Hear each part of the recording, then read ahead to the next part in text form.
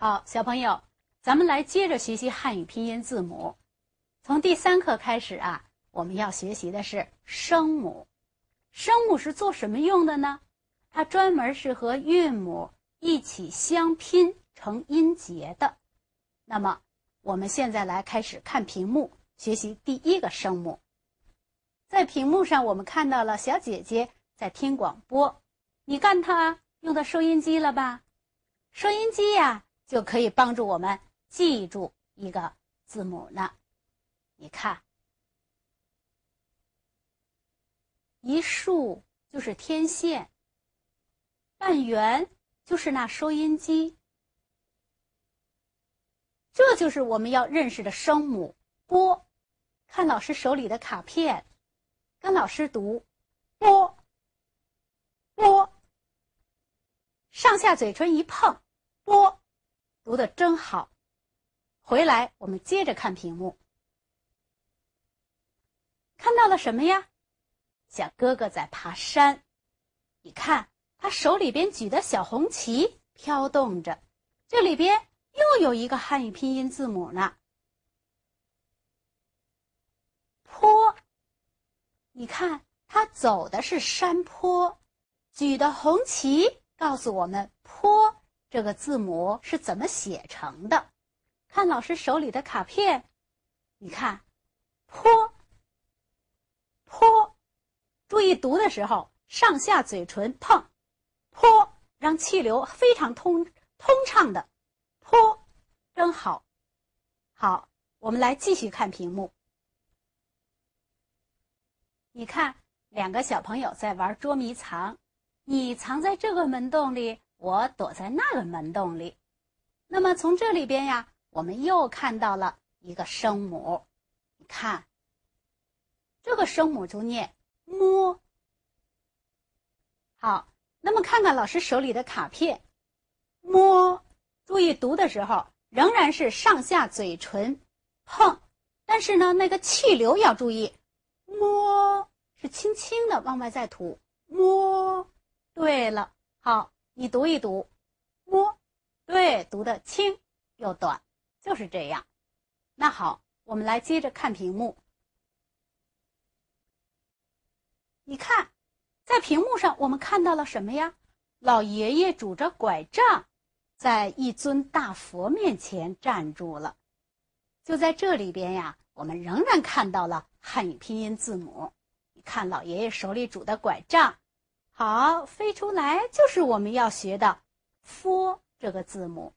这个字母的形状啊，像老爷爷手里的拐杖，但是它的读音呢，跟那个大佛第一声 “f” 有关系。所以呢，我们又看到了啊，原来图既提示读音，又提示形状。好了，看看老师手里的卡片，跟老师读 “f”， 注意读的时候上齿贴住抵住下唇，“f” 让气流从齿唇中间挤出来，“f”， 对，就是这样读，很好。来，我们继续来看看屏幕吧。会读这4个声母了，我们看看它是怎么写成的。我们先来看波，观察一下，它占上格和中格。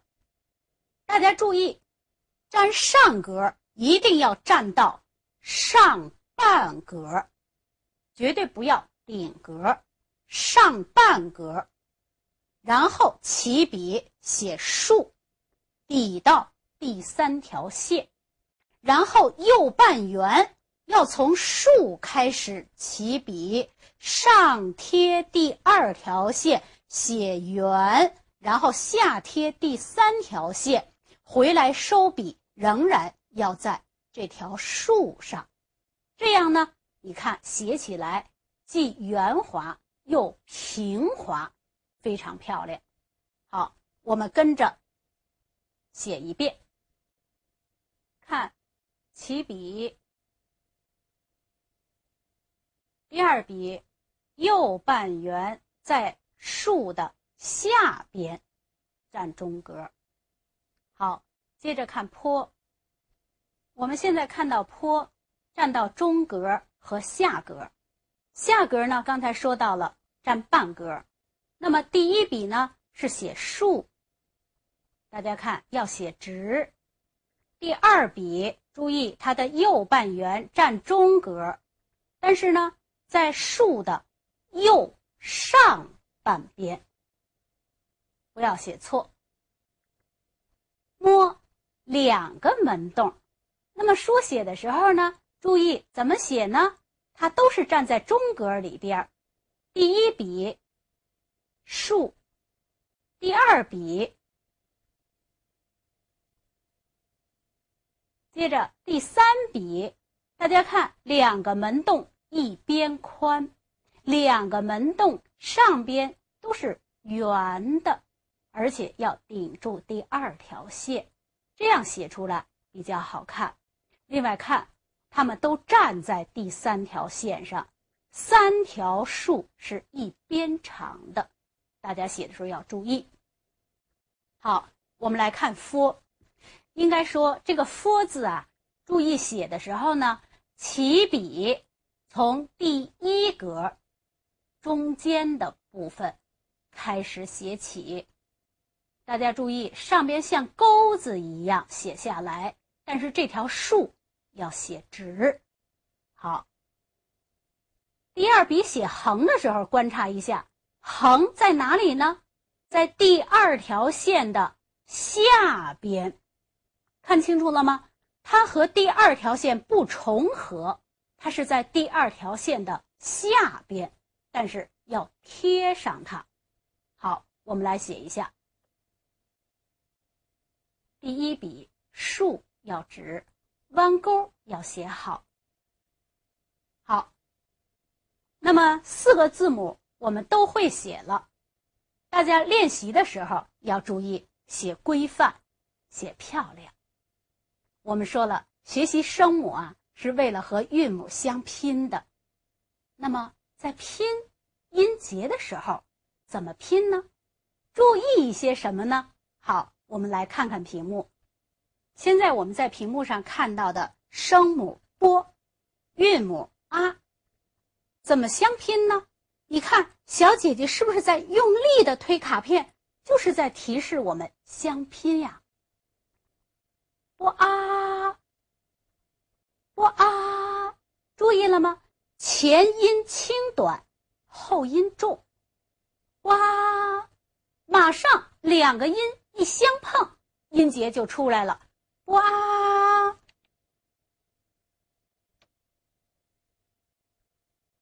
马上就出来。八，你看，前音轻短，后音重，两音相拼，猛一碰。哇，八，就是这样拼的。那好，大家练一练。你看，在图上我们看到了，哇，八，拼出什么来了？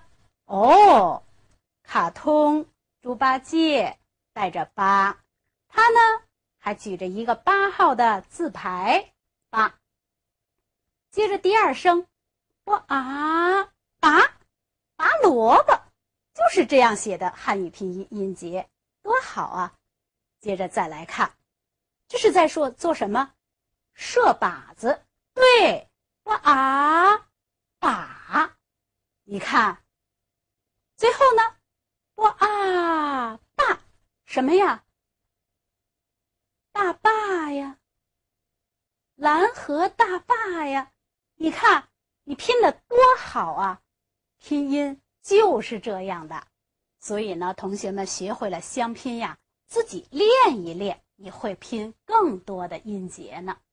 那好，我们来学会了相拼了，重点是自己多练习，像书上的一些音节呀，我们多读一读。来，我们最后再看看屏幕吧。现在在屏幕上啊，我们看到了许多声母和许多韵母用一条线连在一起，这就是告诉我们呀，声母和韵母相拼可以成音节的。那么我们在相拼的时候一定要注意前音轻短，后音重，两音相连，猛一碰。好，跟老师一起读：波啊啊，坡啊啪，摸啊妈，佛啊发，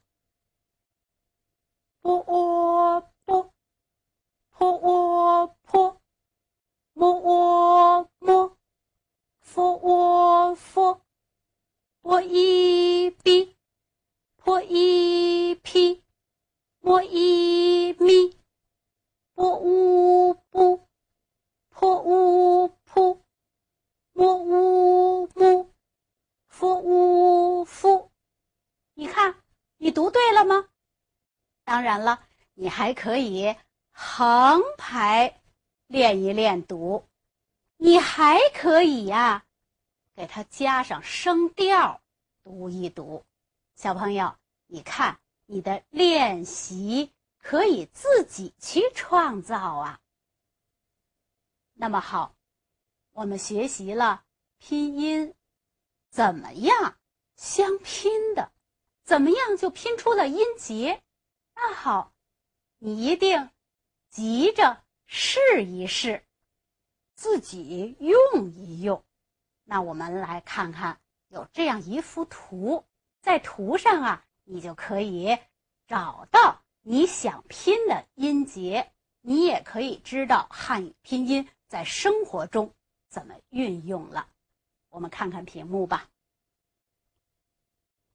这是一幅美丽的图画，在图上啊，我们看到了3个人物在公园里边游玩。我们仔细看一看，这3个人物啊，原来是一家人。这是爸爸，这是妈妈，这是我，小朋友，也可能就是你呢。那么在这里边我们认识了人物，如果我们用汉语拼音或者用汉字来说一说爸爸妈妈和我们会怎么样去表达呢？大家来看一看。爸爸汉语拼音波啊爸，波啊爸，爸爸，这就是汉字爸爸。小朋友发现了，怎么2个爸汉语拼音不一样啊？第一个有声调，第二个呢没有声调。对了，你观察的真仔细，这就是说呀，重叠的字连在一起做词语的时候，第2个字要读轻声。爸爸读轻声，如果你都读成第4声，多难听啊！同样，妈妈也是这样。你看，汉语拼音音节么啊妈，么啊妈，妈妈，音节是这样的，汉字是这样写的。好，最后呢，我们再来看看小朋友，这就是我，你看它的音节，汉字我。好，那么在这幅图上呢，我们认识了一家人，同时呢，也知道了爸、妈、我3个字是怎么样写的。横线里边的字，你认识了，会读了就行了。好，那么通过这幅图呢，我们知道了汉语拼音帮助我们识字，汉语拼音帮助我们说好普通话。你看它的作用多大呀！在后边的学习中，我们就能学得更好了。那这课我们就说到这里。